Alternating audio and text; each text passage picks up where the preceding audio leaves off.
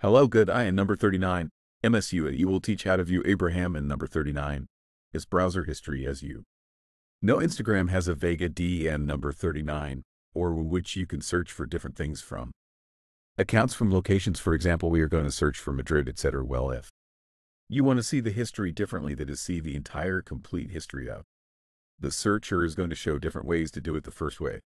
And the simplest is to go directly to the search section and click on the browser without writing anything here directly, and we will get a small history which will show. What happens is that it can be very long, and from here they are eliminated little by little. We will go to our profile at the bottom right, and now we will click on the three lines that appear at the top right. We will click on your activity now from Zerum. We will go to right, and we will click on recent searches, and here they will all appear. If despite this menu we want to see more history, more previously, we want to expel it and download your information, we will click on download or transfer information, and now we click on Instagram and click on next. All the information download in this positive and now selection.